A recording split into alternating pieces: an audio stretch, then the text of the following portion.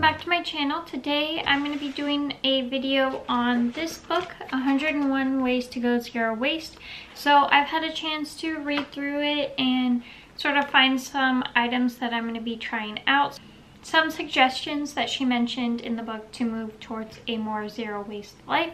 So like I said, I chose a few and I'm going to be trying them out. So the first recommendation I'm going to go over is doing a trash audit. So I've saved all of my recycling from the whole month of February. I'm going to go through it and see if there's any changes that I can make to cut down on my recycling.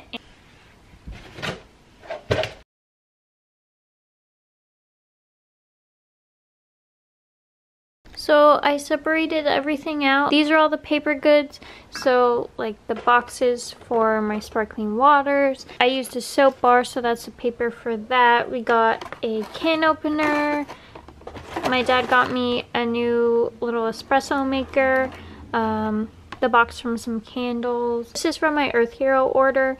They actually reused this box, and I'm probably going to leave this out of the recycling and try to reuse it again to ship something out, maybe one of my orders from Depop. We got a new shower head, so that's the box from that.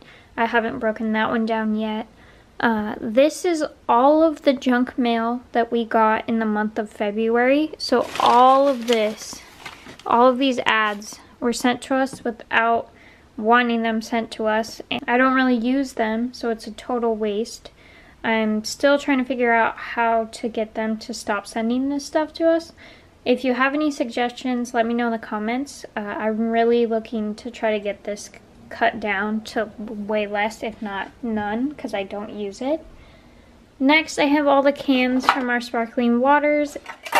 And in here I have some cans from like garbanzo beans and other canned goods like corn, stuff like that. All aluminum that can be recycled together. Over here is our plastic waste for the month of February. We got this before I got the zero waste detergent from my local refillery, so we had to finish it up and now it's going to get recycled. I still need to wash it off before I send it to the recycling. This was before I started getting my rice in bulk. I got one of these and just some like produce that I got in plastic. That this one, they didn't have a plastic free option. That's when I went to Trader Joe's to try to get everything for the week from Trader Joe's. So they didn't have any plastic free radishes, so I got that. This is from basil plant.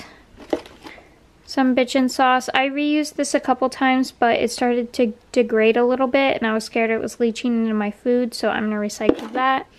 These two were from a day that I forgot my water bottle at work. That was the only option, so I had to use them. And then I have some reusable plastic bags. These all either have like holes in them or just aren't usable again, so I'm recycling them. Over here is the glass. So we went through a bottle of Frank's Red Hot, some oils, and then I got a Topo Chico one night when we had Mexican food. I also have the little scraps from that thrift flip that I made, one of my videos a while back. I just included that in here. So that was everything in my recycling for the month of February. It was definitely eye-opening to have everything all at once for the whole month instead of just like week by week or whenever it gets full, emptying it out. There's definitely some things that I have to try to work on, like trying to get the junk mail somehow not sent to me. Some other things I couldn't really control, like this. We needed a can opener, so I bought this one. This was the best out of the options that I had, and we really needed a can opener like in that moment. So this was kind of unavoidable, and it's not something that's consistently happening. So something like the junk mail or like detergent that's coming in a plastic bottle, something to work on. But like other things that are a little bit unavoidable, I'm not being as harsh on myself for like aluminum. This is super recyclable, and I don't feel as bad as if I was using detergent in plastic continually. So yeah, some things to work on, some things that I've already started changing, like the detergent. I already have a good zero waste option that I'm using now, so I'm not going to be continuing to create that plastic waste. And some things that are kind of one-offs that won't continue in the next months, but some things that will, like the cans. I buy a lot of things in cans. Aluminum, super recyclable, so that's not too bad. But yeah, that's everything. This was pretty helpful in trying to cut down on my waste, like she said in the book. So I think it's a really good idea to do a waste audit, especially letting things build up over a month and then looking at what you've done over a full month, because that's sort of cyclical. So number 36 in the book is razors. So basically it says to buy a safety razor instead of using disposable razors that have plastic in them and only last about a week or a couple uses. And for the safety razor, it says to make a razor bank. This is so you can recycle the razor blades without potentially harming the workers that are sorting through the recycling. So the directions on how to make a razor bank state that first you get a can of something that's liquid like broth or tomato sauce. Cut a split in it with an X-Acto knife, and then you dump out the contents of the can and then rinse it out and tip it over so it dries out thoroughly. So I have that here. This is what mine looks like. I'm gonna take the label off. So now this is what mine looks like. I have some razor blades that I've used and I'm gonna go ahead and put them in here. I made sure to measure before cutting the slot so that I could easily fit them in here. Just drop them in, and once this fills up, which it's gonna take a long time to fill this up, even though this is a smaller can, it's still gonna take a while because they are so small. But in the book it says once it fills up to put a piece of tape over the top so nothing falls back out. And then it doesn't say this in the book, but I'm gonna write razor blades on the outside just so they know when it goes through the sorting facility to be careful with this, because it does contain sharp items. But those are some things you can do to take away the waste from razors and razor blades. Safety razors are a great alternative because they have no plastic and they're an investment purchase, which means that you buy the one item and you take care of it and clean it and repair it instead of tossing it out and continuing to buy new ones like the plastic razors that get tossed out. My safety razor, I got a razor like kit and it was $85 for the razor. The blades, I got like a pack of 50, I think it was, with it, and then a shaving soap and a bag. So that was $85. That's an investment purchase that I made, and I have razors that should last me the whole year. So I'm really saving a lot of money in the long run because that $85 is gonna last me year after year, instead of just wasting money in throwaway items that are also harming the planet. Next up is number 9. So it's find your bulk bins. I've recently switched over to this method of getting grains and other items that you can find in the bulk bins. I've also bought brown sugar from the bulk bins. It's super easy. You just take your jars or canvas bags with you.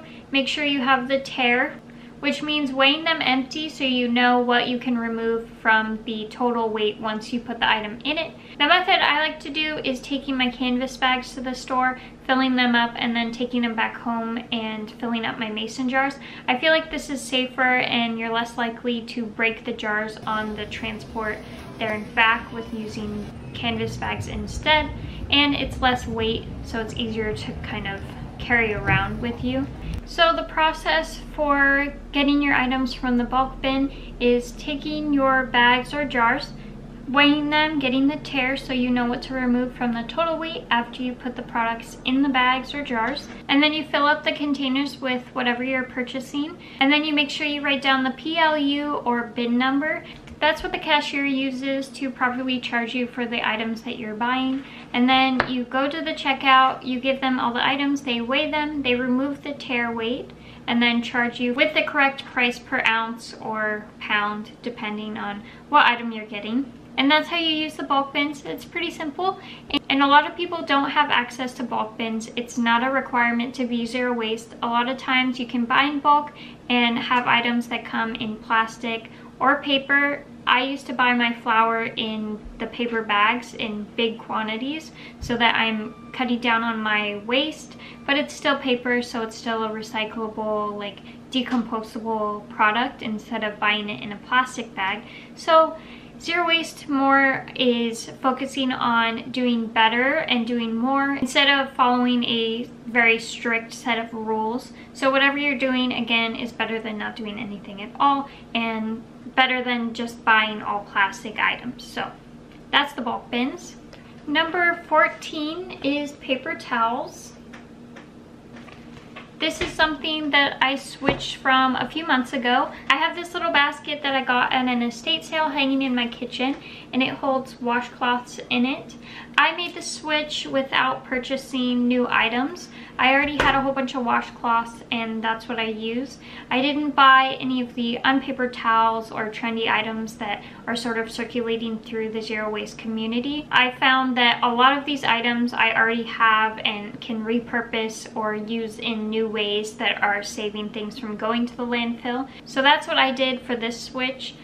I have all of my colored, like, non-white washcloths that I use for my face as a replacement to napkins, all of those sort of things that you wouldn't use like cleaner on. And then all of my white washcloths, which I have a large stack of, I use for cleaning and grosser things that I wouldn't want to mix with things that I wipe my face with, if that makes sense. That's basically what she covers in here, is that you can, instead of using paper towels, you can replace them with either rags or cloth in order to take away from the massive amounts of paper towel waste that we create in our households. She recommends cotton towels, which these are 100% cotton, and once they kind of fall apart, then they can decompose back into the earth. They don't have any plastic in them.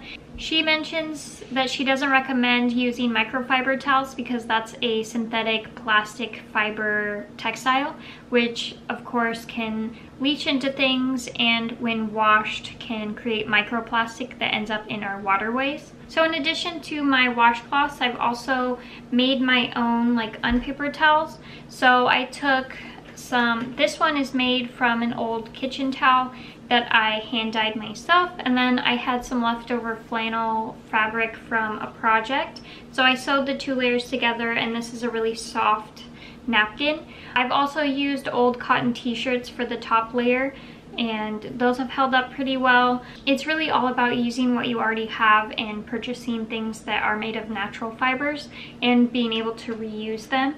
So that's what I've done with these. These are what I use instead of paper towels for all kinds of things in the house, including cleaning and like actual napkins. And of course, these washcloths are a lot sturdier than the paper towel option. They're not gonna rip apart, and they can really hold a lot more water and liquid from like a spill or anything like that. So I actually really love this alternative, and I'm happy that I switched. These are a lot better than paper towels, and they're a lot better for the environment. So next is number 38, it's lotion. She mentions a few options in here about some DIYs and things, but I wanted to mention what I use, which is my Flower Bandit lotion bar. I'm getting a little low on this one, but you still get the idea. It's a solid form of lotion that's kept in this metal tin. It has 4 simple ingredients in it: fair trade shea butter, candelilla wax, which is a plant-based wax. Instead of beeswax, it's a vegan version, organic virgin hemp oil, and organic virgin olive oil. So just 4 simple ingredients in this bar. This is super versatile and portable. I use it on my face, my body, my lips as chapstick. It's really a useful product, and it stays in the tin, so you can take it with you wherever you go and you don't have to worry about it spilling. Because it's a concentrated solid form, it lasts a really long time. I've had this one for about 6 months so far, and I use it almost every day. This is of course my brand, and I really wanted to focus on being zero waste, so we do have a refill system where you can buy just the lotion bar without the tin. So this tin I've used about 4 times now. I've had 4 different lotion bars in here. It's a little beat up, but it's perfectly useful, and I really limited the waste that I've had. I haven't had any waste with this one because I've been reusing the same tin that I had the original one in. And if this ever gets crushed or beat up too much, I can always recycle it because it is aluminum. So lotion bars are a great alternative to wasteful lotion lotion that comes with the water already in it. Just like shampoo and conditioner, solid forms are always more eco-friendly because you're not wasting the water that's in them. You're not wasting the emissions that it takes to ship the water that's in the product when you could have a more concentrated formula. This is just a really great product, especially for sensitive skin. It doesn't have any fragrance or weird chemicals in it. It's all natural, just 4 ingredients, and so you know what you're getting with this, and it is vegan. So vegan, cruelty-free, handmade, can't say anything more. I am a little biased, it is my company, but I love lotion bars and that's why I make them. Next is number 3, it's say no to straws. This is one of the more basic and easy ones you can do. Instead of getting plastic straws with your takeout items or even just at home using plastic straws, using a reusable straw is great. They have silicone, metal, glass, bamboo versions, all kinds of different straws. I like to use the glass ones because it doesn't change the flavor of the item you're drinking like stainless steel and bamboo can sometimes do. So again, this is a pretty simple way to cut down on plastic use. The last one that I'm going to cover in this video is exfoliation. That's number 45. She has a recipe in here that I wanted to try out for a coffee scrub, so I'm going to go ahead and do that. Let's get to it. So it's 2 tablespoons of brown sugar, 2 tablespoons of coffee grounds, and then 1 tablespoon of oil. And then we're gonna mix it all together. So this is what it looks like, sort of just like liquidy, oily coffee grounds. And let's go try it out. So I got my hands and arms a little bit wet and turned off the water. Now I'm going to take a little bit of this in my hand and sort of just scrub it all around. Now I'm gonna rinse it off. So my arms definitely feel smoother and softer, very moisturized from the oil in it. I don't know how often I'll use it because I don't exfoliate very often, but when I do, I'll definitely use this recipe again. So those are some of the swaps that I made at the suggestion of this book, 101 Ways to Go Zero Waste by Kathryn Kellogg. This isn't sponsored and I really want to give her credit. This book is great. I got it from Earth Hero. It's a zero waste supplies website. I definitely recommend buying the book. It's got a whole bunch of stuff in here. I only just grazed the top of it. Lots of recipes and lots of swaps you might not normally think of. I definitely think it's a great purchase and I'm glad I bought it, and I hope that you guys enjoyed this video. If you've done any of these swaps, let me know in the comments down below. I'd love to hear about them. And if you like this video, don't forget to like and subscribe. I come out with new videos every Tuesday, Thursday, and sometimes Saturday. So I'll see you in the next one. Bye!